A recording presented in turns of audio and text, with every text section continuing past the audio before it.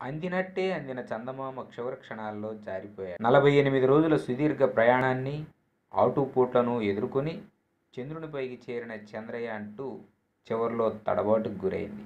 చంద్రుని ఉపరితలంపై దిగాల్సిన విక్రమ్ రోవర్ ఆ దిశలో ప్రయాణం ప్రారంభించిన కాసేపటికే ఆటంకాలను ఎదుర్కొంది. తొలి దశలో సజావుగానే అందిన సంకేతాలు మలిదశ ప్రారంభమైన కాసేపటికే విక్రమ్ నుండి నిలిచిపోయాయి. దీంతో బెంగళూరులోని ఇస్ట్రాక్లో నరాలు తెగే ఉత్కంఠ.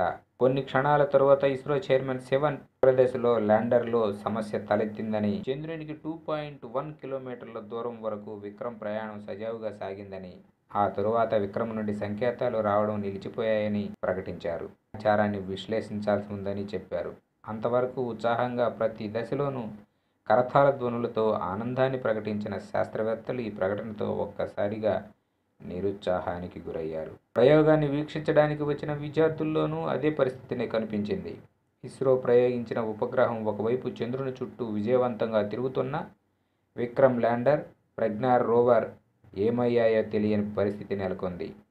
శాస్త్ర ప్రయోగాల్లో వైఫల్యాలు సహజమని, శాస్త్రవేత్తలు ధైర్యంగా ముందుకు సాగాలని ప్రధాని నరేంద్ర మోడీ అన్నారు. చంద్రయాన్-2లో ఇప్పటికే సాధించిన విజయంతో ఎంతో తెలుసుకున్నామని చెప్పారు.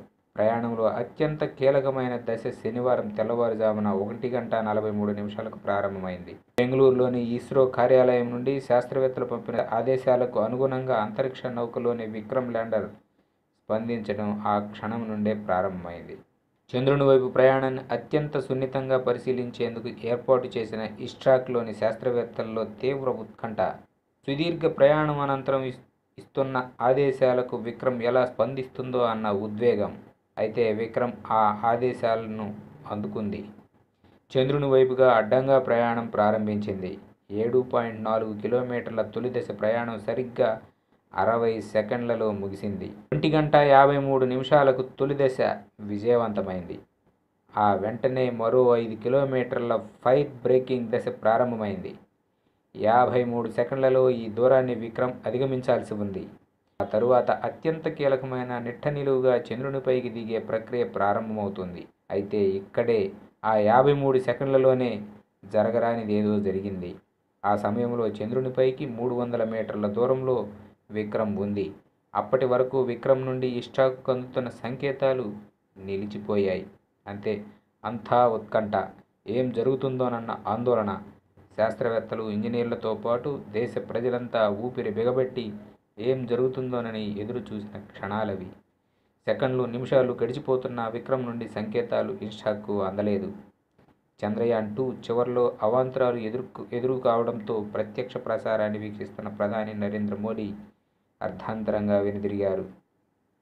ఫైన్ బ్రేకింగ్ దశలో విక్రమ్ నుండి సంకేతాలు రావడం నిలిచిపోయిన తరువాత కొన్ని నిమిషాలు మాత్రమే ప్రధాని ఇస్ట్రాక్లో ఉన్నారు.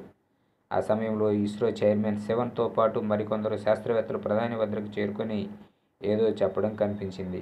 ఆ వెంటనే ఆయన అక్కడి నుండి వెనుదిరిగారు. చంద్రయాన్-2 ప్రయోగం చివరి దశలో ఏర్పడిన లోపంతో ఇస్రో చైర్మన్ శివన్ కన్నీరు పెట్టుకున్నారు.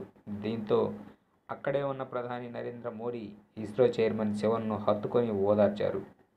భారత అంతరిక్ష పరిశోధనా సంస్థ ఇస్రో అత్యంత ప్రతిష్టాత్మకంగా చేపట్టిన చంద్రయాన్-2 చివరి ఘట్టంలో ల్యాండర్తో కమ్యూనికేషన్ తెగిపోవడంతో శివన్తో పాటు ఇస్రో శాస్త్రవేత్తలు నిరాశకు గురయ్యారు.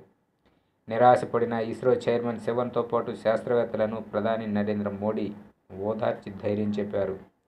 సాక్షాత్తు ప్రధానమంత్రి మోడీ ఇస్రో చైర్మన్ శివన్ను భుజం తట్టి, వెన్ను తట్టి ధైర్యం చెప్పారు. ఈ దృశ్యాన్ని టీవీలు లైవ్ ఇవ్వడం దేశ ప్రజలందరినీ ఆకర్షించింది.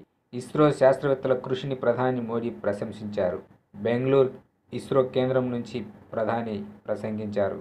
భరతమాత కోసం శాస్త్రవేత్తలు ఎన్నో త్యాగాలు చేశారని, వారి కుటుంబాలకు తమ సెల్యూట్ తెలిపారు. శాస్త్రవేత్తల బాధను తాను పంచుకుంటానని ప్రధాని మోడీ తెలిపారు.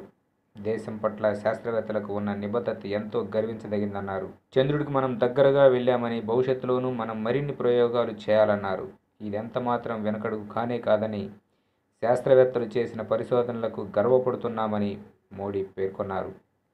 మీరు సంతోషించే మరెన్నో అంశాలు మున్ముందు వస్తాయన్నారు. ఈరోజు మనకు ఎదురైన పాఠాలు మనల్ని మరింత దృఢంగా తీర్చిదిద్దుతాయన్నారు. ప్రతి సమస్య మనకు కొత్త విషయాలను నేర్పుతుందన్నారు. సాధించిన ఫలితాలతో పాటు సాధించిన కృషి కూడా గుర్తించాలన్నారు. చంద్రయాన్ 2 విషయంలో శాస్త్రవేత్తలు గొప్ప ప్రయత్నం చేశారని ప్రశంసించారు. సైన్స్లో ఫెయిల్యూర్ అనే మాటే లేదన్నారు. మన విజయాలకు భారీ కొలమానాలు పెట్టుకోవాలని ప్రధాని మోడీ పేర్కొన్నారు.